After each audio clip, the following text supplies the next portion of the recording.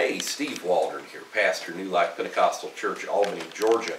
We're here with the Chronological Life Application Study Bible. King James Version does come in some other translations, but I would guess this is as popular, maybe the most popular translation in this particular study Bible. Wow! That's all I can say. As a matter of fact, years ago, I had told people I wish they would come out with a Life Application Study Bible in chronological order. And somebody else must have been thinking the same things, and they did. And they just did an outstanding job. Everything from the quality of it, it's not raised letterings or anything, but it is a great color scheme. Even because of the charts, you know, the top's kind of got the color in it. You know, you're going to have the Sphinx on here, the Parthenon, maybe sheep. You just got all kind of stuff. So they just hit a major home run with this particular study Bible. I can't speak more highly of it. Now, I'm not going to vouch for every piece of information in here, but I will vouch for the text. But for every piece of information that was added to study notes to elucidate the text, lift out the text, that type thing, not added to the text, you know, as far as adding to Scripture. Everybody knows it's not the Bible. But that, I think, you know, it's just not going to be perfect. But the text itself is. But just amazing amount. So, chronological survey of the Bible. Here we go. And it is full color. I like the full color Bibles they're coming out with. Now, one of the unique things that they've been doing recently, it used to be, if it was a full color Bible, that it would be thicker paper.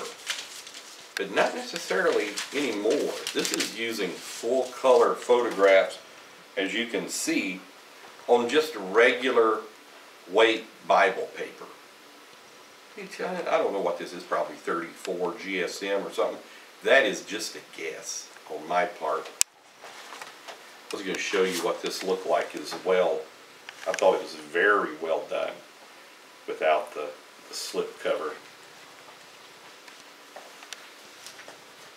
And I'm thinking this is put out by Tyndale. Yeah, it is. There it is. Ha! It's not at the bottom like it normally is.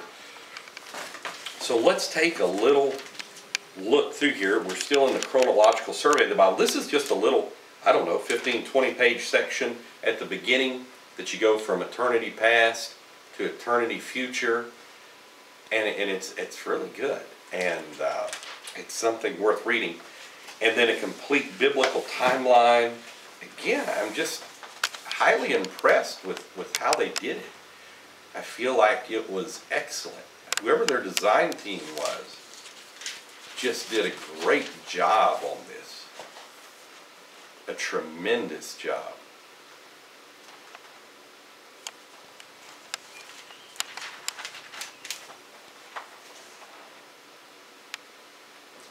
So, we'll just keep going. We're to the exile, intertestamental period. Oh, and just great pictures. And publisher's preface to the Authorized King James Version Tyndale Paragraphed Edition.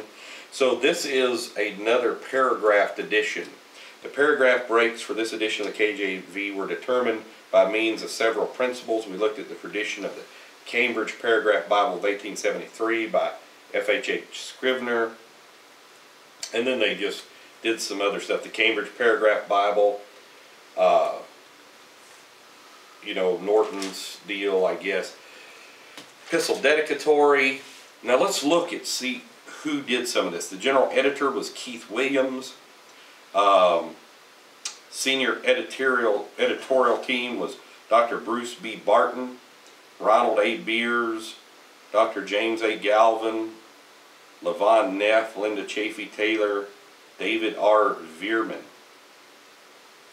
Charts and diagrams, personality profiles, it has all this. Tyndale House Bible editors, Philip Comfort and Robert Brown, book introductions by Dave Veerman. And then it has, okay, whenever you've got a chronological Bible, finding what you want. You know, you just can't turn where you want. Normally would find Jonah. It's going to be where it's at chronologically in the Bible, not where it is normally in the Bible.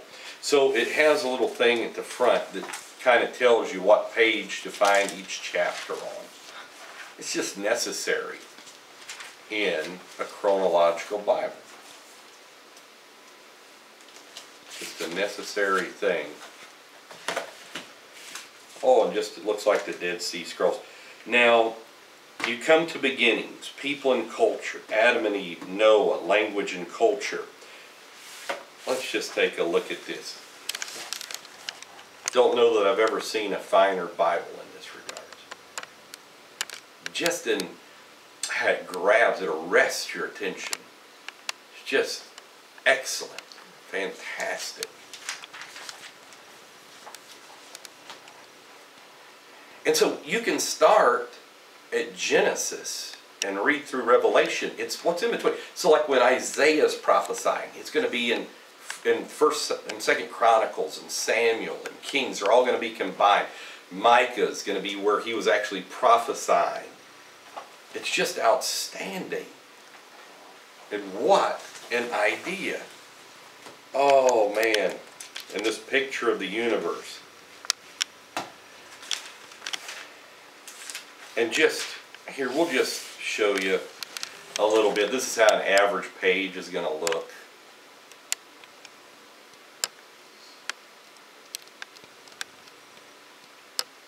You might can tell I would highly recommend this Bible.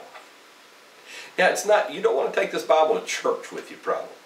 This is more a Bible you want to sit on your lap and read. Or study. At your desk, or wherever you study, wherever. You got one of those things as you lay in bed and you have it lay across your lap like some folks, you know. I don't know where you study at, but this is that kind of thing. This is what you want to be doing. At the top, it's got the Bible broken down into beginnings, God's chosen family, birth of Israel, possessing the land, and it lets you know the tab you're at. So it's kind of a handy thing in that when you change place in the text, it normally changes places with you. Like it'll give you a map and say, we just went from here to there. Excellent. Eleazar, profile of a true servant. You don't find many character studies on Eleazar. Dinah, God's justice. Jezreel Valley. A very good picture of the Jezreel Valley. And messianic prophecies and their fulfillment. Shepherds and sheep. So it's going to have, you know, archaeology, it's going to have science, it's going to have history, it's going to have linguistics, it's going to have grammar, it's going to have context, it's going to have personality profiles. It's just going to have a lot of different things. It's going to give you some headers, like Jesus washes the disciples' feet. It's going to be in like a lime green, and it's nice, it's readable. It is not red letter. Here's the earliest manuscript of John, Pilate. Now let's just look at this right here. We come to the church. It has a timeline of the church. This is when you're heading into the book of Acts. And look at this.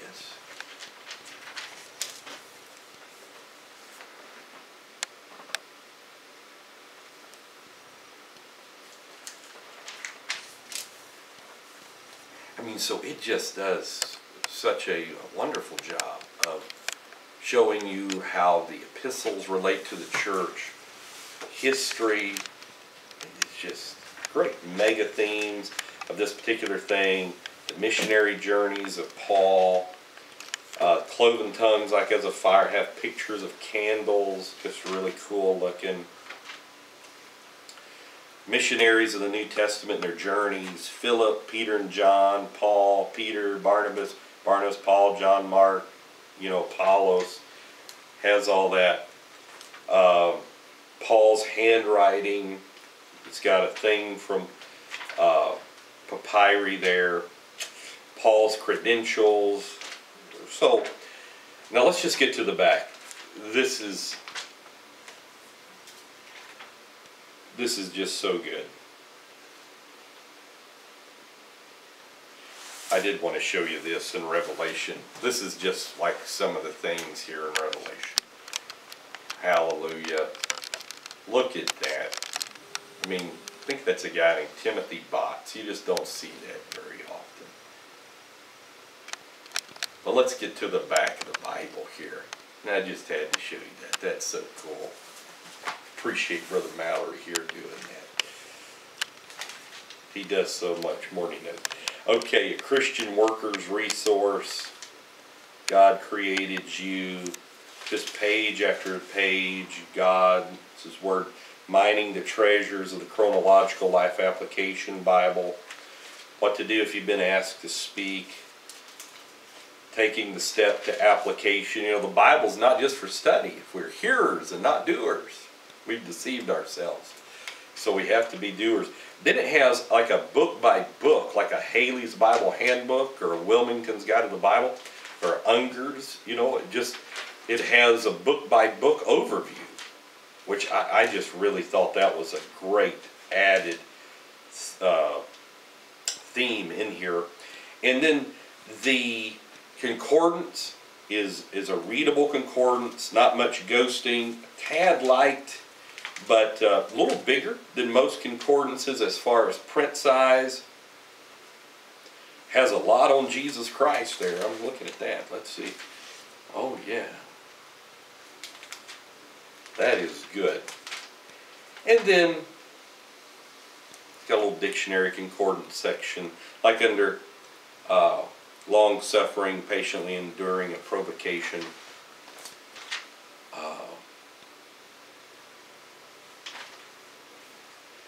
And good maps. Not necessarily just spectacular, but good maps. Now, this is a calendar I don't remember seeing in the map section.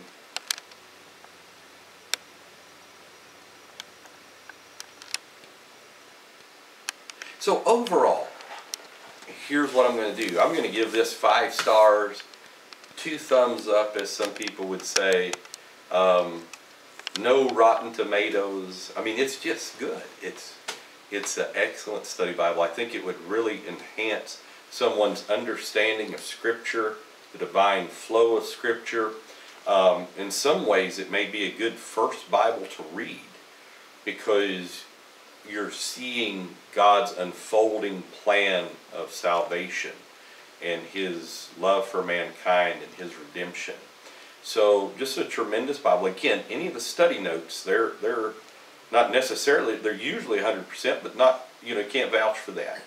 But eat the food, spit out the sticks, and excellent resource tool. Tyndale did a great job. God bless you today in Jesus' name.